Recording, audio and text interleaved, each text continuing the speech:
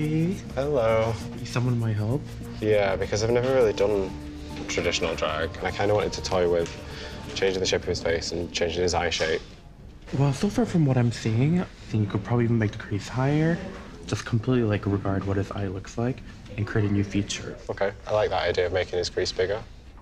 Just think of it as like opening up a feature. Okay, Ignore his natural feature. You're painting on a new world.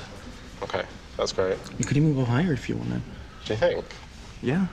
See, you're still playing off of his natural feature. You want a transformation, Yeah. though, right? Yeah. I think I'm just... I think you're just like afraid to like take it there, you know, because Yeah. you haven't done this before. But basically, we want to delete the person that's underneath this and then create a new person. Yeah, okay. Do you see it? I do, yeah.